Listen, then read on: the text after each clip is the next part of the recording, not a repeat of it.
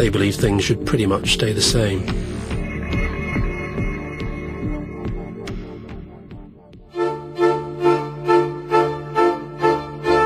The big question facing Blair is, do we, don't we, join the European single currency?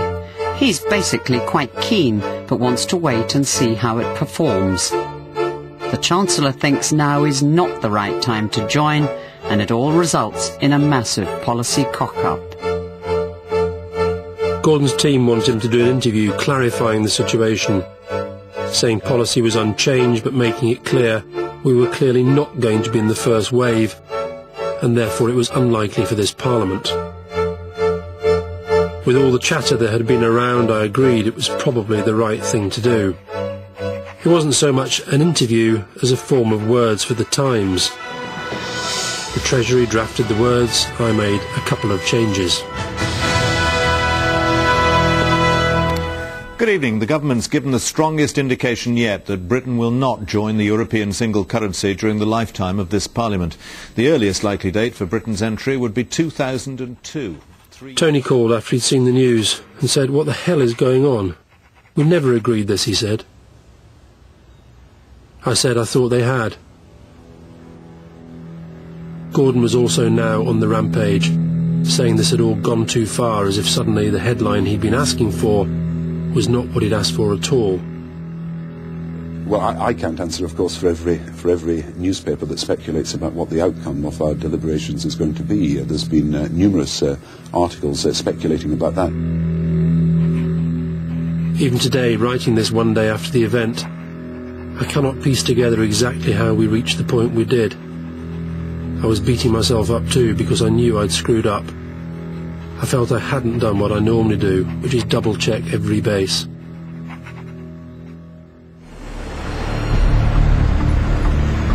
The origins of New Labour's own cash, the promises made to their benefactors, and the Prime Minister's own reputation then came under sustained scrutiny. Formula One boss Bernie Ecclestone gave Labour a massive donation before the election, and after Blair came to power, Formula One was exempted from the ban on tobacco advertising. Tony immediately sensed real danger. Whatever the rights and wrongs of the policy, which had been worked out by people unaware of the donation, it would look absolutely dreadful, and it was bound to come out. Downing Street is still refusing to disclose how much money it received from the head of motor racing. The row over a financial donation from the... I woke to the BBC saying the Labour Party was still refusing to reveal the size of Ecclestone's donation. My own view was we had no option but to get out that it was £1 million. But Ecclestone was opposed to that, and we had to wait till he agreed. It was beginning to look and feel worse. Why not tell everybody exactly how much money you gave them? How much do you earn a year? Well, I'm quite happy to answer that question. Answer it then. Ecclestone did then himself reveal the size of the donation. £1 million for answer. The £1 million was big in the papers, and we were looking shifty and shabby. It was a disaster, and getting worse and worse as the days wore on.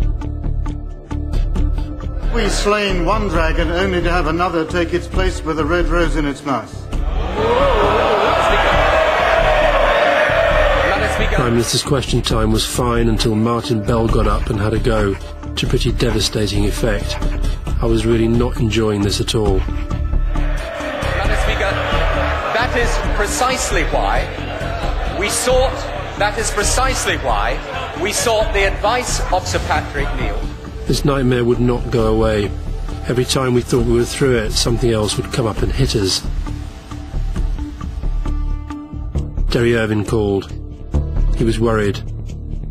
He thinks he's invincible, he said. It happened to Thatcher after 10 years. It's happened to Tony after 6 months.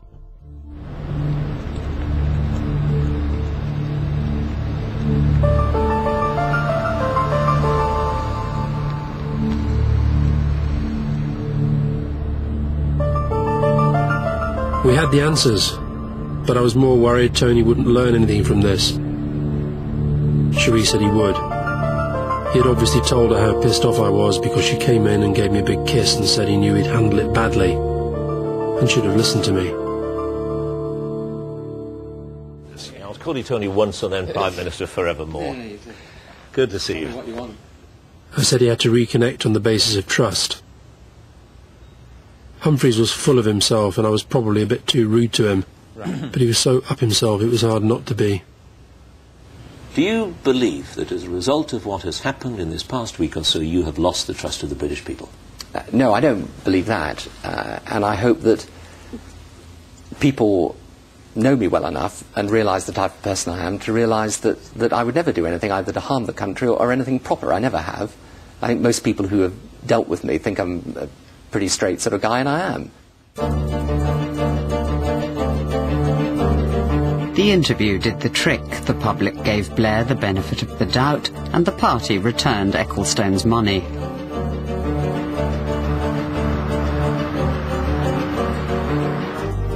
Sherry and I both emphasised to TB he had to change modus operandi and learn lessons from this.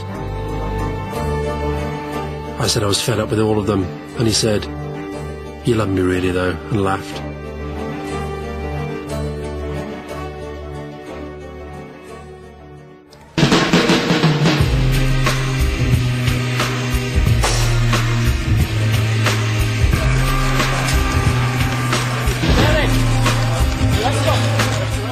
Blair's massive parliamentary majority gives him licence to take risks. He invites Sinn Féin to join peace negotiations before the IRA has laid down its weapons. I shook McGuinness by the hand, and he said, "So this is the room where all the damage was done."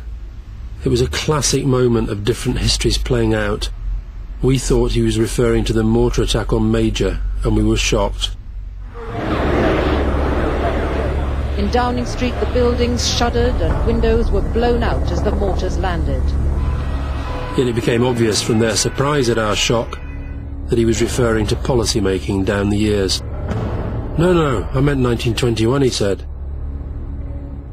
We hope that today's meeting will be a significant step in the search for freedom and justice in our country. I found McGuinness more impressive than Adams, who did the big statesman bit and talked in grand historical sweeps. But McGuinness just made a point and battered it, and forced you to take it on board. Tony said we faced a choice of history, violence and despair, or peace and progress. We were all taking risks, but they are risks worth taking. He said to Adams he wanted to be able to look him in the eye, hear him say he was committed to peaceful means, and he wanted to believe him. If you are engaged in a process of talking to people, then at least you've got some chance of a better understanding emerging. Vera Doyle, the only Irish messenger in number 10, came over to chat to them. Within seconds, McGuinness was charm itself. Vera was clearly a fan, but said to them as they left, "Now you two, just behave and help out our man here."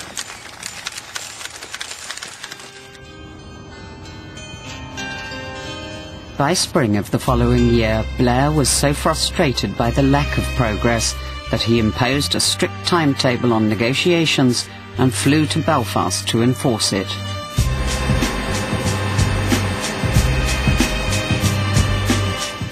We discussed plans for a doorstep on arrival, and I drafted a few lines. But he pretty much did his own thing.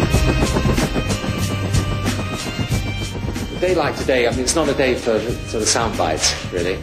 You can leave those at home, but I feel the hand of history upon our shoulder in respect of this. I really do. Hell of a soundbite. The press loved it.